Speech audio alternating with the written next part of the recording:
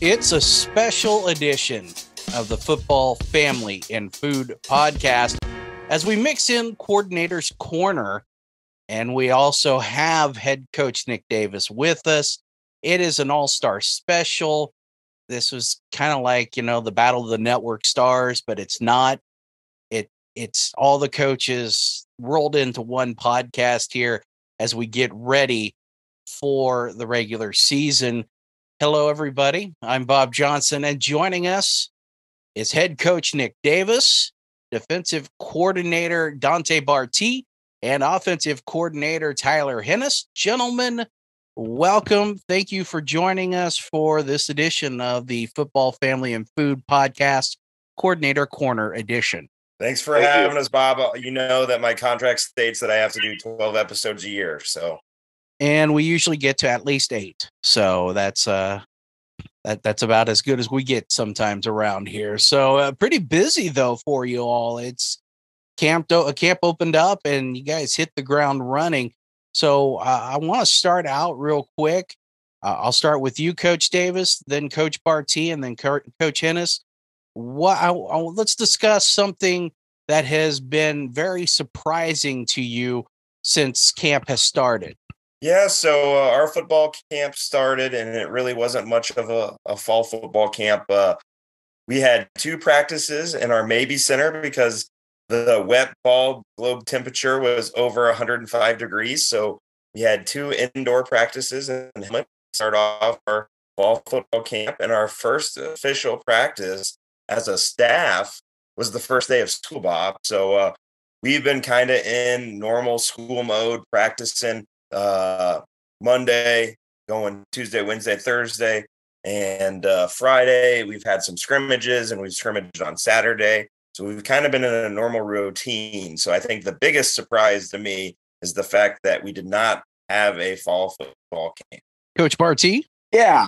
I think from my perspective, the way that the players not only believe in the staff as a whole, Coach Davis has done a great job since the spring and even prior, promoting a positive culture with positive energy and that type of order-on mentality we talk about, as well as they're, wanting to learn even under circumstances that aren't always the best, right? Regardless of those circumstances, classes, just regular functions and just the everyday activities that come with a not normal fall camp. Right. But also just the energy that the program has around the staff, around both the defensive side of the ball and the offensive side of the ball, and the willingness to take coaching, the willingness to work hard, and the willingness to do so in a way that promotes the form of mentality that Coach Davis promoted, which is that kind of Braves bond mentality that makes us a family. I think that's been really surprising for me, particularly as a young coach, coming into Ottawa University this fall camp. Coach Hennes, how about you? They kind of mentioned, Coach Davis mentioned the whole change in not having a true fall camp, which was definitely a surprise. But offensively, I guess the biggest surprise has been just the transition within install has been really nice for us. We didn't have to start back at day one. We used some technology to help us install in the summer.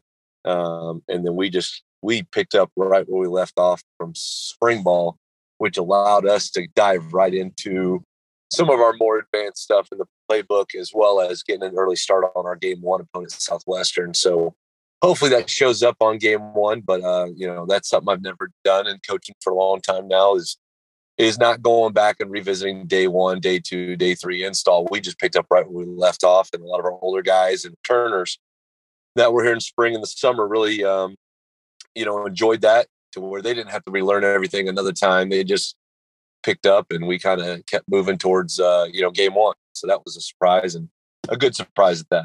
As camp has gone on, Coach Davis, do you feel that the team is starting to get more and more comfortable with what's being asked and also with their teammates?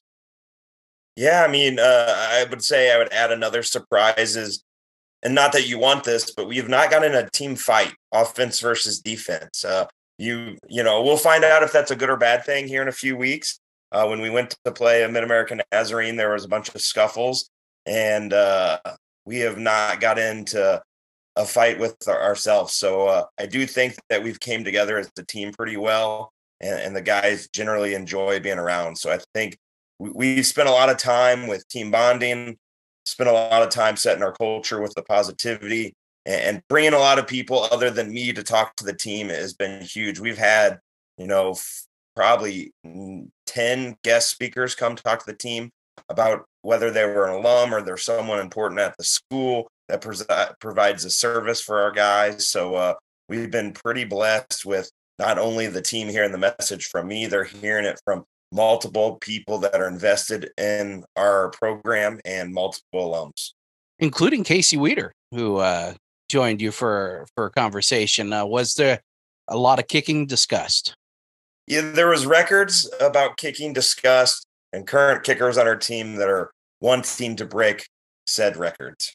Let's get down a little bit more nuts and bolts here with Coach Bartee and also with Coach Hennes, because this is our first time to get to interview and talk with you both. We'll start with you, Coach Hennes, and then with Coach Bartee. We heard from Coach Davis in several podcast episodes what drew him to you guys. So I want you to tell me what drew yourself to Ottawa University. I'm from Kansas originally, so having the opportunity to move back closer to family and do the profession I love to do was a great opportunity. The interview process. And the conversations that I had with Coach Davis was intriguing. He was, a young and upcoming coach that I thought could bring some different, knowledge to my coaching experience that I hadn't been around. And then, I knew some of the guys on the staff already that I thought would be a good fit as far as work environment. Coach Davis and some of the staff preach family, and that's what I'm about. I definitely love my job. I love being able to compete and win football games. But at the end of the day, I thought we had the same vision, which was to impact young men and also still have a family and be in a family atmosphere as a staff. So those things drew me to this job. And then, it's all came true, and it's been a great experience, the 6-7 months that I've been here. Coach Bartee, talk a little bit about what drew your attention to Ottawa University. Yeah, in the beginning, Coach Davis and I had some mutual connections. Coach Davis put a lot of faith in me in terms of the ability for me as a young coordinator to run a system and the flexibility to do so, kind of the way in which I wanted to, with his input throughout the process, right? I lean on Coach Davis all the time in terms of not only schematically, but culturally and strategically, right? To like task of how do we coach these particular types of players. And so Coach Davis had done a really good job in the beginning, continues to be kind of that stalwart confidant for myself, that I knew that as a young guy coming in to try to be a coordinator, I needed that type of mentorship. For me, I've kind of gone from coast to coast. I've gone from Iowa to California, Berkeley to Mississippi, and now to Kansas. I felt that not only the environment of the university was a good fit, but the environment that Coach Davis had brought to the table was one that I wanted to be a part of.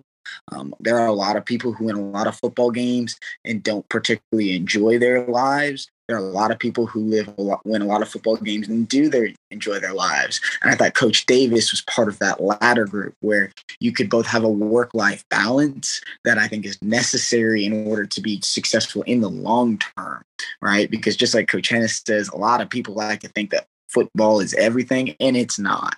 Right. And Coach Davis and Coach Hennes do a great job of putting that perspective so that as a young coach, I have the ability to be flexible in how I manage the people while also being in a family environment where you aren't doing things or working in an environment that is negative. Coach has done a great job of that.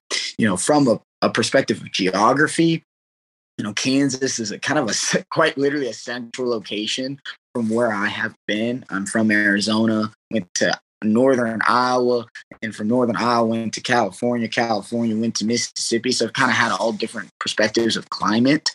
And this is probably the best so far. And just the environment in general is something I wanted to be a part of. So that's probably the predominant reasons why Coach Davis has been such a great fit for myself. So Coach Davis likes to refer to himself as the Chief Energy Officer for Ottawa University. I would like to know, do either you, Coach Bartee, or Coach Hennes try to challenge him on a daily basis? Is it like a semi-anarchical commune where the title is bounced around different days? Is it the Freebird rule of professional wrestling where it doesn't matter? It's any one of you can come away with that title. Walk me through with talk to me about how this works. Do you guys strive to be there? Are you already there? Do you share?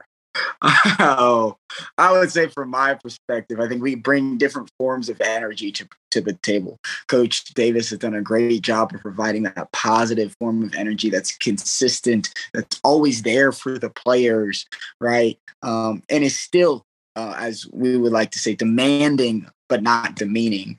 I think, Coach, I am, as a young coach, highly energetic, right? Highly assertive, and that works with Coach Davis as well. And so I think we create a good mixture whereby we're able to balance each other out on a consistent basis. And Coach Hennes's energy, in my opinion, is like that very stalwart professional that just has a good time and at the same time is able to be professional the whole time. That's how I think of it. I think we kind of work together to create Chief Energy Officer mentality as a culture more than having a singular Chief Energy Officer. So I guess to answer your question, it would be more like a commune and a philosophy than it would be a singular structure, like a capitalist laissez-faire methodology of a product. That'd be mine. Coach Hennes? I'm the old guy on the staff, so I don't have as much energy as these younger guys do. But I've been coaching for 14 years, and I don't think I've ever thought I was going to say I was the oldest guy in staff, but it's actually hit its time. But I think Coach Davis he's a competitive guy. I don't think he'll ever let somebody overtake the positive energy from him. But I do think I bring a positive outlook on things throughout the day, as much as possible to our coaches, our GAs, our players, as much as possible. Always trying to look at the glass as half full. And I catch myself sometimes thinking of it as half empty, but biggest thing I do is recognize it and change my attitude. But definitely not the Chief Energy Officer. Not saying that we all don't bring that same positive energy or outlook, because that is our culture and our motto and how we want our kids to be. I think I kind of bring it in a different angle with the positive outlook in whatever good or bad situation comes your way. But I would imagine it helps. You bring up that you are the oldest member of the coaching staff, you're and coaching experience, and that it helps to have somebody though that has a little more tread off the tires to be able to, bring a different perspective or to talk people down sometimes. I mean, being a coach, that's a lot of pressure. That's a lot of stress, anxiety in that. And sometimes you got to have a different energy source to kind of help talk you back into reality at times. Would you not agree? Agree, 100%. I think, attacking it in several different angles, not everybody responds to the same type of motivation. So the energy is great, but it might not reach all of our kids. And so, maybe just a realistic outlook of positivity talk might be better. So it just, every kid's a little bit different. So having, different guys, different ways of motivating our players and inspiration is always going to be a good opportunity. Coach Davis, so far from what you've seen from your two coordinators, I obviously we're not going to do a job assessment here right now and not in front of them. We'll do that behind closed doors later on. But would you say that they brought a different or fresh perspective to some things to this team? Yeah, I think for sure. And like we've given them pretty much full reign on both sides of the ball. And I want them to handle being the coordinator of the offense and coordinator of the defense while I'm trying to keep the pulse on the culture and on both sides of the football. And maybe that's why we haven't had a team fight yet, because I coordinated our defense last year. Now I'm, news alert, Bob, an offensive football coach now, coaching the running backs. So I've kind of been able to coach every single one of our football players besides the incoming freshmen on defense. And I think I have a pretty good, take on how they operate and what are the best ways to get the most out of some of those guys. So with that said, let me go back to the two coordinators here. Of course, Coach Bartee has not been here as long as Coach Hennes, but this question is for you both. Understanding also, though, that the time frames are a little bit different as far as how long you've been here and such. Do you feel like that you have been successful in transitioning into what you're wanting to get across to the players, even when it comes to a playbook or a style? Or is that something that is continuing to be worked on? I'll start, I guess. I would say from my perspective, I've been really, really happy with the players' ability to kind of gain the type of process that I have been looking for, the mentality that I bring to the table on our side of the football, and just kind of the method of not only coaching, teaching, and correction, but just personality, right? I think that my players have, our players, I should say, have embraced it. I think they believe in it. And I think, one of the things you hear players on the defense side of the ball say a good amount is that the work works. So they recognize that, when we do it the way in which we're taught to do it with the type of process and mentality that I have asked for, it works.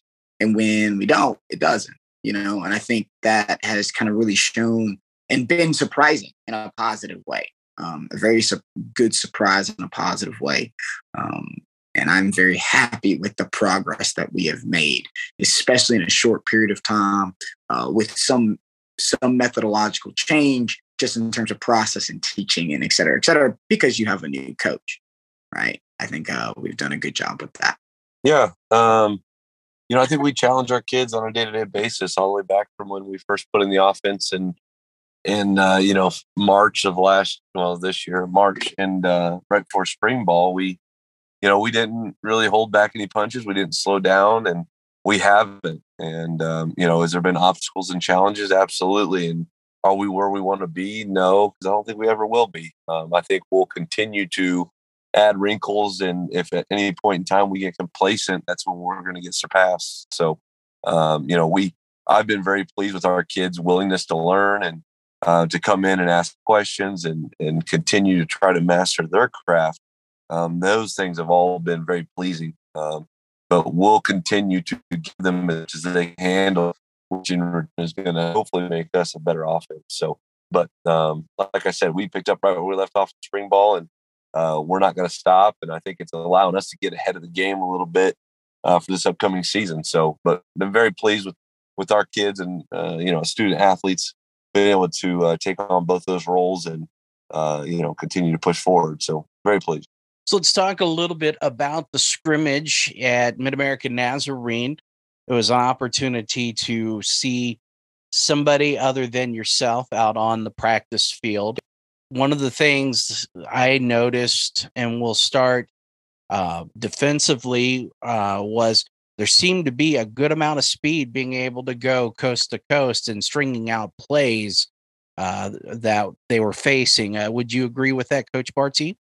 I would say that we have the ability to put a lot of speed on the football field. We have the ability to run sideline to sideline. And, a long time ago, I heard the adage that defense at the end of the day is running and hitting.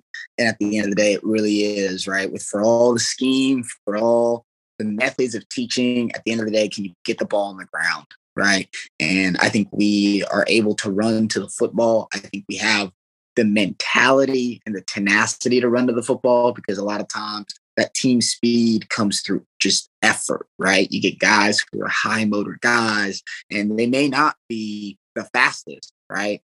But they're always giving that effort. I think we have really good effort and really good mentality on our defense, and that's allowed us to kind of go sideline to sideline with the methodology that we use.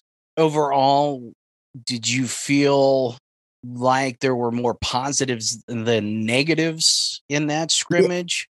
Yeah. And do you feel comfortable with where you're heading into with the week 1 matchup against Southwestern?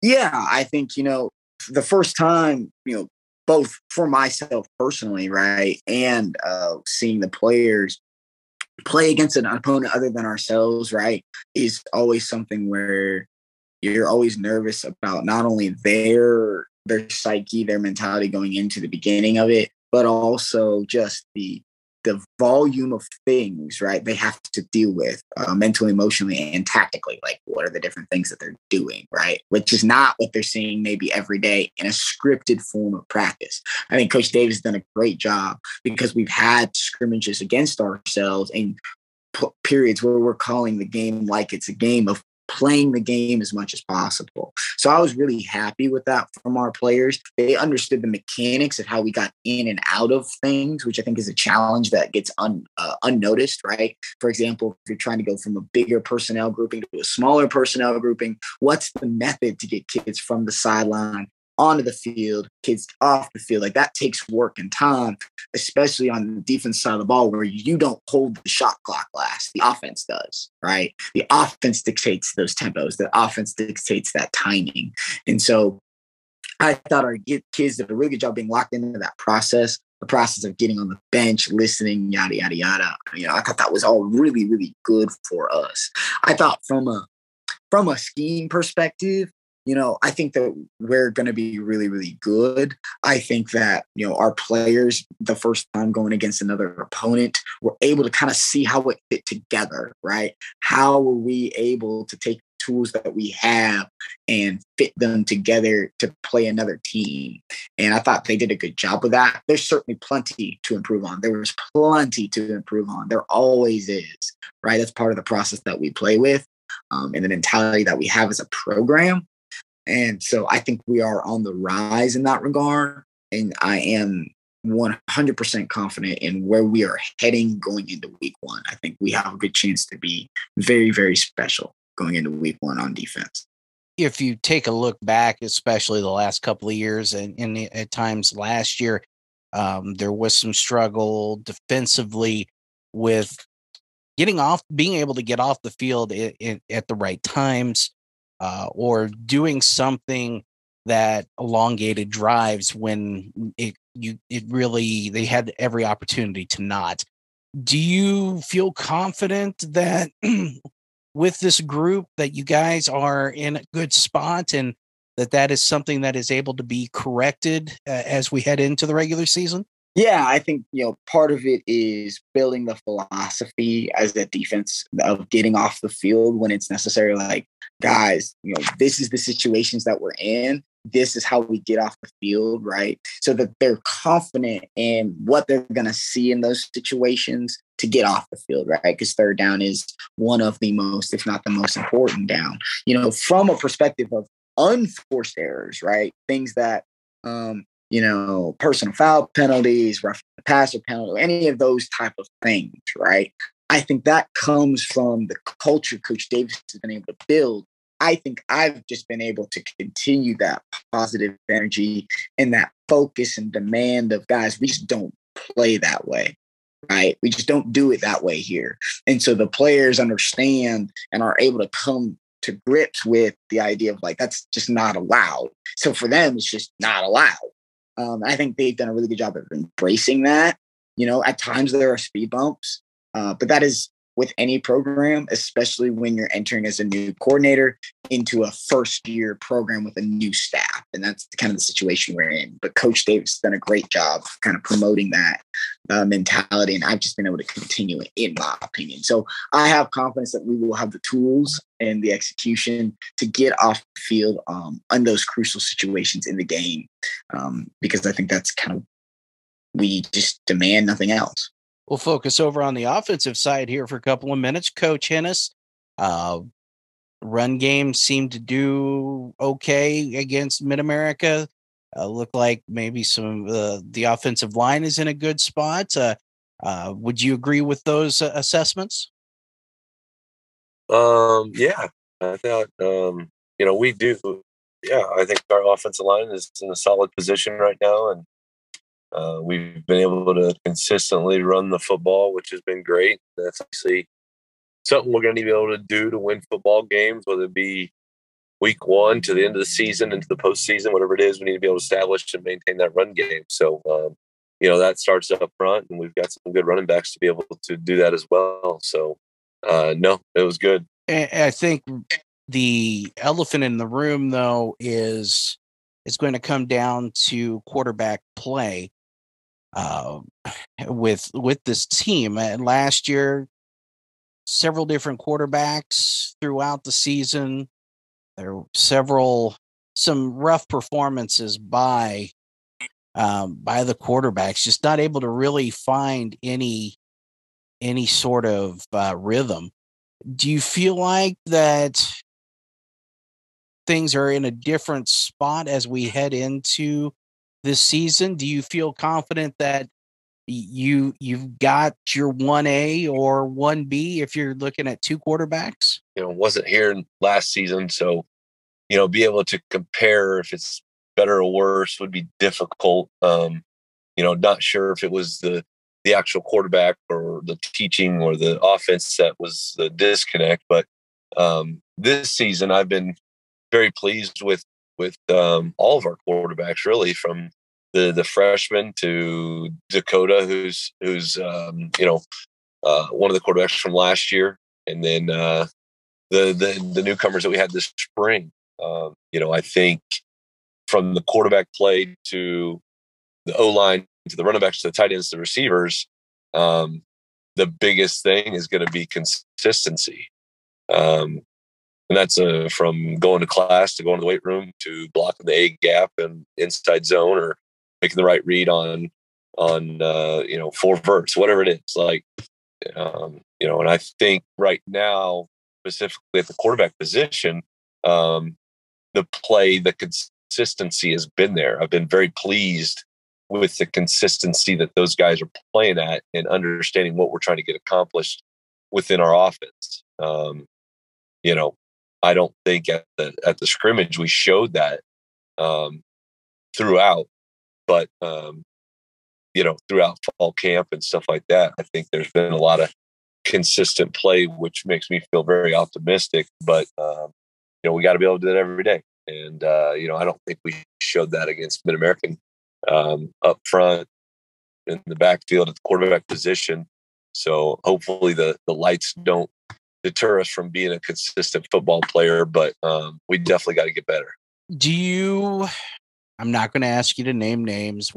I've been through this long enough to know that nobody's going to give any names right now because nobody wants to give media fatties an advantage or anything, but that's okay. I get that. But without naming names, do you have in your mind who's going to start week 1? Yeah. I mean, I think at this point, you got to give those kids a plan, and they need to know that now. They can't find that out the week of or the day of, but we also know that I think all 3 of those quarterbacks give us a great opportunity to win football games. So, there's going to be a constant battle, and some people could see that as a negative. Some people see it as a positive. And, I was pitying myself and having to make a tough decision. But at the end of the day, I feel very blessed the fact that I feel like I have 3 solid quarterbacks that can win this conference.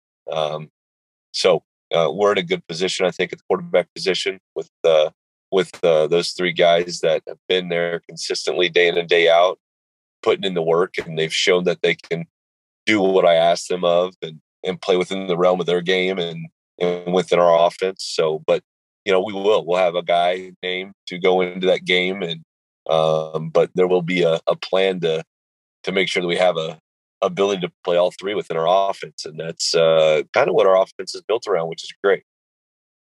So we're looking at a multiple quarterback system then throughout the season. It's just it will depend upon situations. Basically, it'll be a situational type deal. I think I'm open-minded to playing multiple quarterbacks, but if the guy that we got named day one doesn't miss a beat and he goes on a hot run, and he might not ever come out of a game, and nobody would ever know except for the people that listen to this show. Fantastic. Pimping it. I like it. Hit the show hard. Hit it hard. Coach Davis, I don't want to leave you out because I certainly don't want you to have the boo-boo face or anything that we haven't talked to you a whole lot. I mean, it is partially your show too, besides Coordinator's Corner. We talked the last time that you're going to have some time now between the scrimmage and week 1 to maybe work on fine-tuning some areas to that need some work on, and at least you've got an opportunity to see what that is and have that time to do it.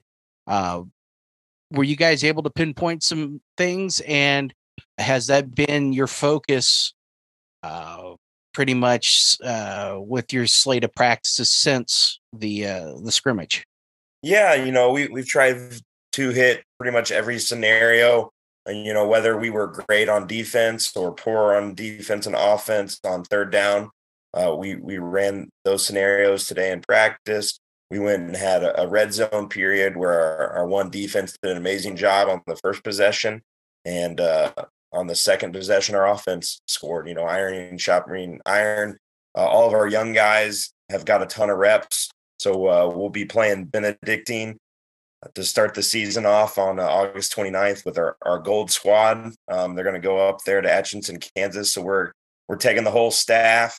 We're going to take a bus of 55 guys, and we're going up there trying to win a football game against those cats, which is going to be a good test for our gold squad, and leave there with some Gambino's pizza, which we talked about in our last show. And after our scrimmage, Bob, we had Minsky's pizza for our guys. So our guys have been treated pretty well in these first 2 weeks in terms of on the road pizza. All right. From the best food coach in the country.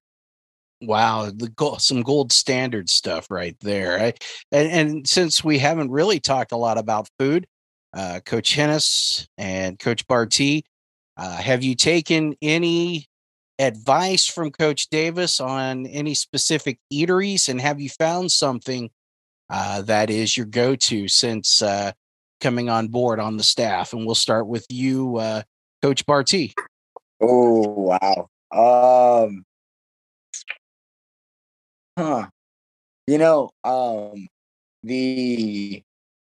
The steaks, I'm a steak guy. I'm a steak, burgers type of guy. Really like a good steak. I live out a little ways away in Lee Summit, and they just put in a Cooper's Hawk that's been very, very nice. So that's been really good with some really nice steak. I found out when I first got here about the Mexican food, right? And the tacos in particular for Kansas. And so Coach Davis, I forgot what it was called, took me to a Mexican food restaurant when I first got out here. That was very, very, very nice. And I very much enjoyed. I've really been able to eat some really good meat here. And tasted some good barbecue. There's a place out here called Pearl Tavern that I've had the opportunity to have. It's like a seafood / steak place that's been really nice as well. So yeah, I've had some good food. Coach Hennes? Well, there's only one answer to that question. That's pizza time down in Ottawa. So I think that's the go-to spot. Never a bad time at pizza time. So if you're down there, the buffet is out of control. It's great. Coach Bartee has also spent a lot of money at Primetime Grill. Yes, I do like Primetime Grill. It's an official sponsor of the show. Okay. Yeah, for the coaches show. That's right. Are we going to see everyone at the coaches show come?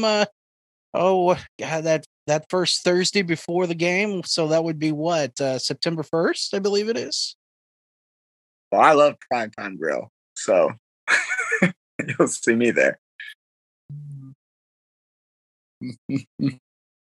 Coach Hennes, will there be extracurriculars at the old Primetime Grill that night, or will you head back and take some time to reflect on your day of coaching as you get ready for that week 1 game? Yeah, if I'm invited, I'll be there. It's always an open invitation to the to the coordinators. Absolutely. Okay. There's just making sure. I know it's tight fit sometimes with the amount of people that'll be there. So just making sure I got a spot to sit. Oh, no. We will. There will always be a spot to sit. Don't worry about that. Coach Davis has connections. That's good to hear. Got some real connections there. So I think that's going to that'll wrap it up for us here for this edition.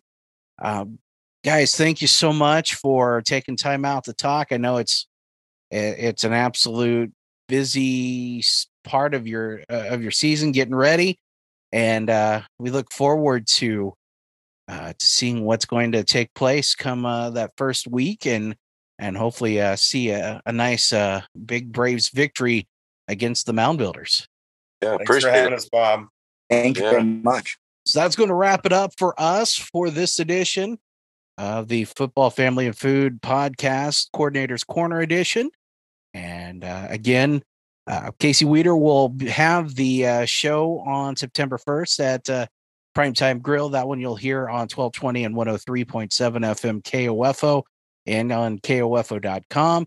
And then, of course, game day on Saturday, 5 o'clock pregame, 6 o'clock kick, as Casey Weeder will have the call from Advent Health Field as the Braves will take on Southwestern in a mighty matchup in week 1. But again, we appreciate you listening to us on this edition of the Football, Family, and Food Podcast.